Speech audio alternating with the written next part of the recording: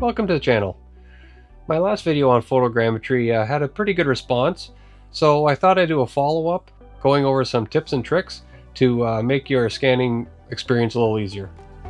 If you haven't seen that last video, I'll put a card somewhere up here or a link in the description so you can go check it out. So keep watching and I'll go over some information I think you'll find useful.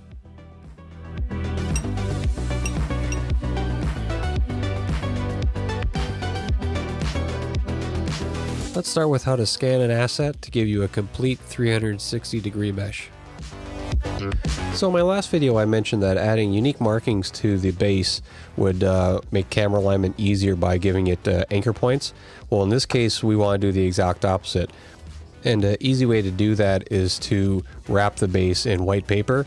It'll make it difficult for the cameras to lock onto it, just like the white background.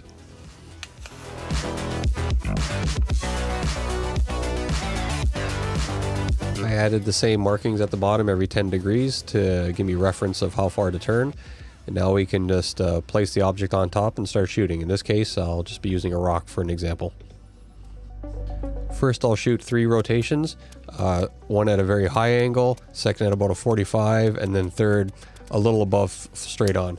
Then we'll just take the rock, flip it upside down, and shoot the exact same sequence from the other side.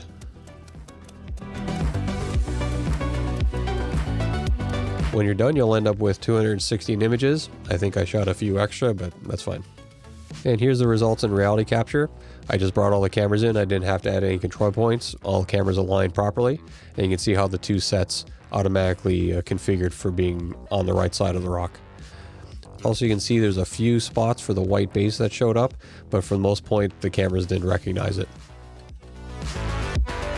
And here's the result of constructing the mesh. You can see it completely disregarded the base, and you end up with a full 360-degree object.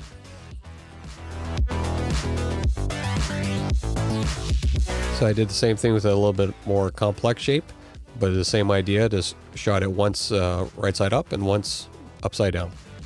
And I'm using the same baby powder trick since the surface is smooth and has no detail in it. And here's the result in reality capture. Again, no control points, just brought all the cameras in and they all aligned. And you can see the drastic angle from the 2 sets of cameras because of how it was sitting upside down, not flat. And here's after the mesh is constructed. You can see the base didn't show up again, and it's a fully 3D object. And also how smooth the surface finish is from using the baby powder to give the software something to lock onto. If you're liking this content and finding it useful, it would do me a huge favor if you could hit that like button. It really helps YouTube share this to more people and helps the channel grow. Now let's take a look at how you would go about scanning a car. In the last video there was a few comments on how to scan cars, so I thought I'd show an example here. And here you take an old sock and just put some baby powder in it. You basically create a rosin bag, and now you can use that to just powder the car wherever the place you want to scan. You can do the whole car this way if you want. I would probably do it in sections, but you just work your way around covering all the places that you plan on scanning. And the beauty is once you're done, you just wash it off, or you take a leaf blower and blow it all off. Here I'm just taking a test shot to dial in my camera settings. When shooting handheld, to avoid motion blur from camera shake, you want your shutter speed to at least be equal to or greater than your focal length of your lens.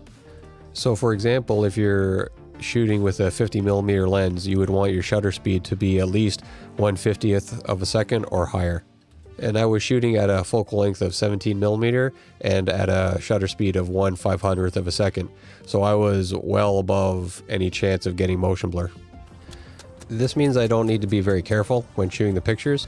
I can just scan back and forth over the car taking pictures, knowing that all the pictures will be sharp. Occasionally, every once in a while, you stop and take a look to make sure it's working properly. But for the most part, I've done this long enough that you can basically shoot blind. Now, when you get to detailed sections, you can see here I'm taking a bunch of pictures of the front panel, and then I'm doing the same thing of the tire.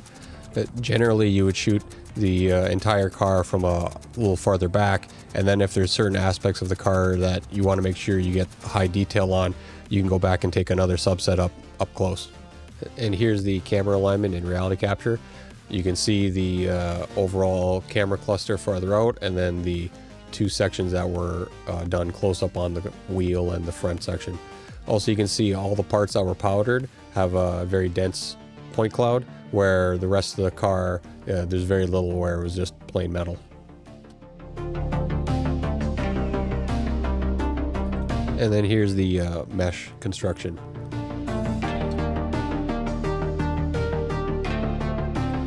You can see the top of the light where I didn't get enough powder on it, how it the construction has a lot more noise, whereas the front of the light's a lot smoother.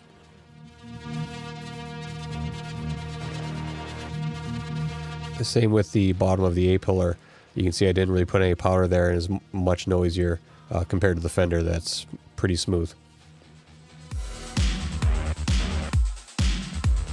Then if we look at the front grille, you can see how smooth and detailed it is due to the large amount of pictures focused on it.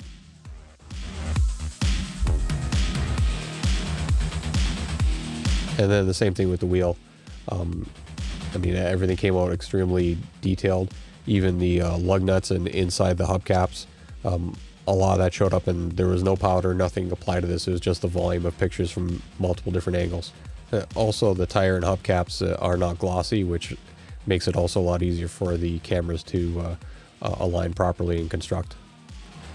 So people were mentioning that they wanted to 3D print their car after scanning it, and it's possible. There'd just be a lot of cleanup work still for sections like inside the wheel wells and parts where you can't really photograph well and you're getting a lot of messy geometry. You'll need to go and clean all that up before you can get a proper print.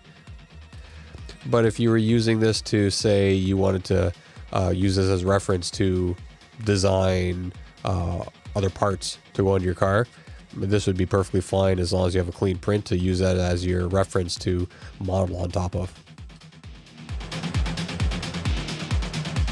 Finally, let's look at how to properly set the real-world scale of your scan and then export the mesh.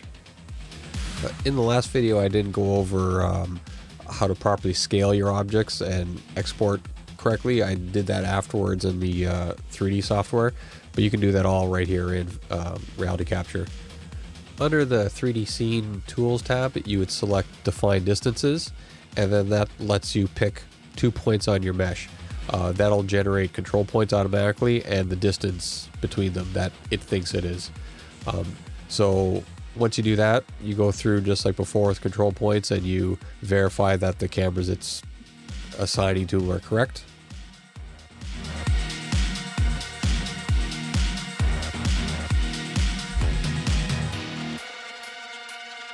Then you just need to define what the true distance is. In this example, it's 68 millimeters.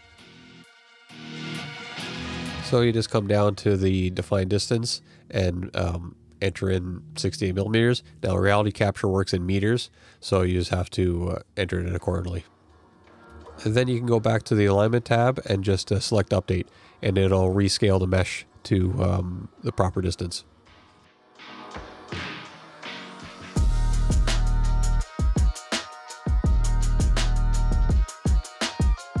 Now, assuming you have a clean mesh, you could bypass 3D software entirely and just go straight to the slicer.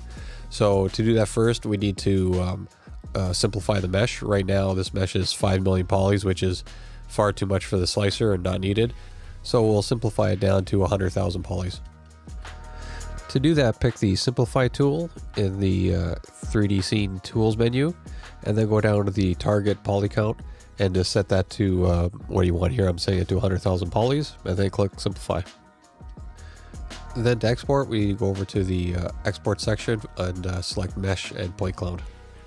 The format that it exports in is an OBJ, and you can see under the export options, there's a few you can choose from for Blender, 3D Max, Maya, but we'll leave it on default, and we'll see how it shows up in the slicer.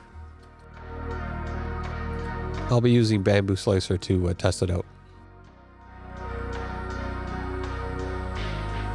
And you can see it almost came in correct. It just rotated 90 degrees to the left. So if we go back to reality capture, we can adjust the export settings, and we can just change the Z rotation to -90, and that'll compensate for the rotation we saw.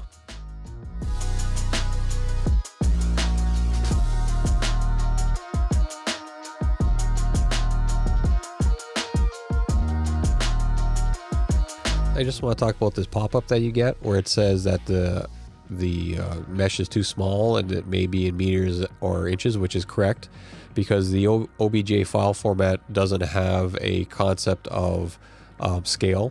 It'll have the number, but it has no units for it. So this will register as 0.068, but it doesn't know it's millimeters.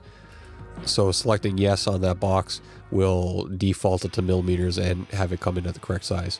And here we can go to the measurement tool and we can verify that the mesh is the correct size. Also, you can see now that the duck is facing the correct way. The -90 fixed the export issue. Now it's not perfectly aligned. I could have fixed this in reality capture. I didn't, so we'll just fix it here. So we'll just line up the duck so it's facing straight out the printer, and then we'll sink it down into the bed so it has a nice flat print surface.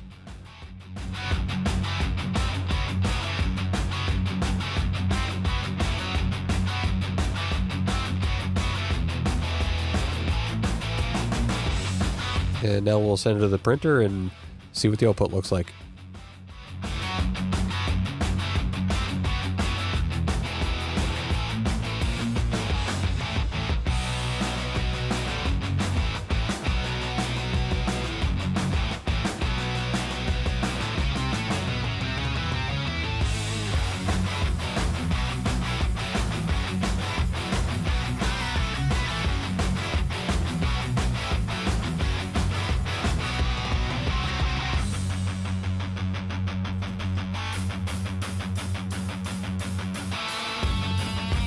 So that's a few of the common questions that come up when using photogrammetry to scan objects. So let me know down in the comments if you have any questions on anything I showed today or any other comments regarding photogrammetry. If I get enough of them, I'll do another video like this. Start your comment with the word duck so I know you got this far. So that's all for now, and thanks for watching, and go out there and scan all the things.